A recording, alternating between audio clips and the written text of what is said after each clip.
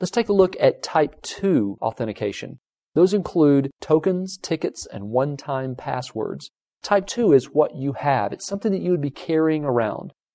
One example would be a token device, such as a smart card. Smart cards are small devices that are in themselves little computers.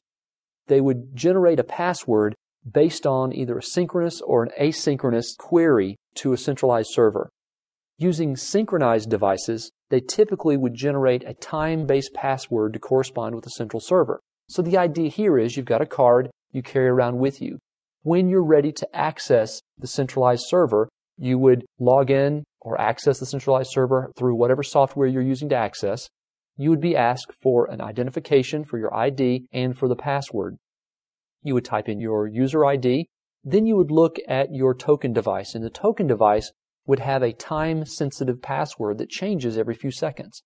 You type in that time-sensitive password, submit it to the server, and the synchronized server should recognize the token password and say, yes, indeed, you are authenticated.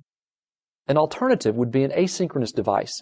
Very similar token device. Your smart card in this case, though, would use a challenge response approach. What happens in that case is you would again connect to the server, give them your user ID. The user ID would then respond, or the server would respond back with a challenge saying your challenge code is 11753.